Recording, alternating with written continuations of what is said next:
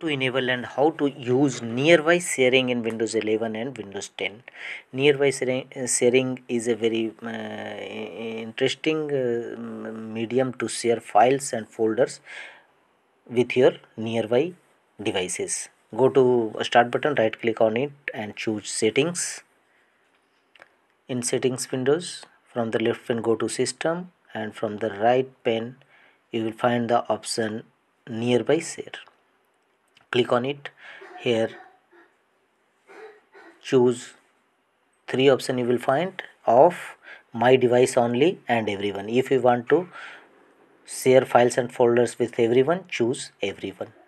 You can also change the folder location for to save the shared folder.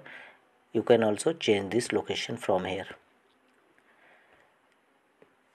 During nearby share, you can change your PC name also. Simply click on rename this PC, click on it and assign a name. From here you can choose any name as per your choice.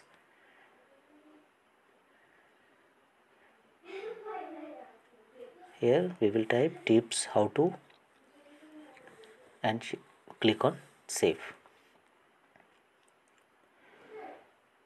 Now we will see how to share a file or folders to any other devices.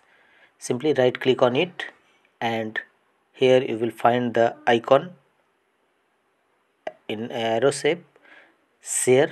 Click on it. A new sharing window will appear. Here you will find all your devices, and if any other devices available nearby you, then that will also available in this place. You can also share your files and folders to your devices as well as other devices. You can also share with mail, Google Meet, any other social media platform. That's all.